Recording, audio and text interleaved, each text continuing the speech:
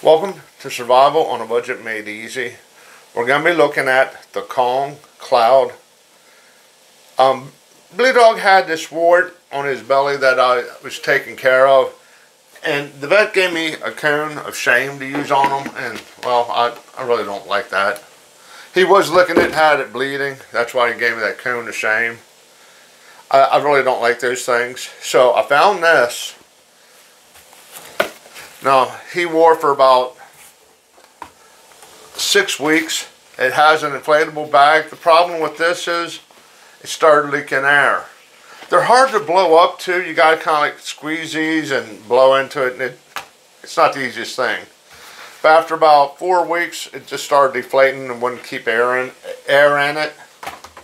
So what I did was I just got a bunch of Walmart bags and stuffed it.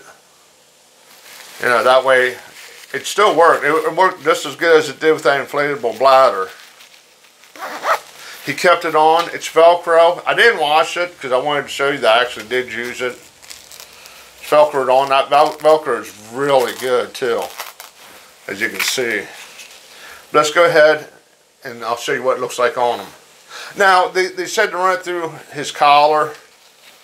That's what these loops are for. But I didn't like that idea. I like the idea that if it got caught on something, he could slip it off. Let's go ahead and see what he looks like wearing it. Okay, right there's Blue Dog. The only thing I did is I velcroed it on his neck once. He's trying to sleep, poor guy. And after that, I could just slide it on. It didn't bother him. He kind of just used it like a pillow. He'd lay on it, kind of like that.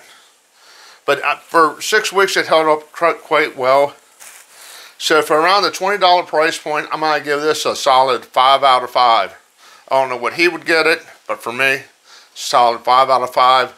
I'll leave a link to it down below. Do me a favor, click on the subscribe button. And as always, thanks for watching.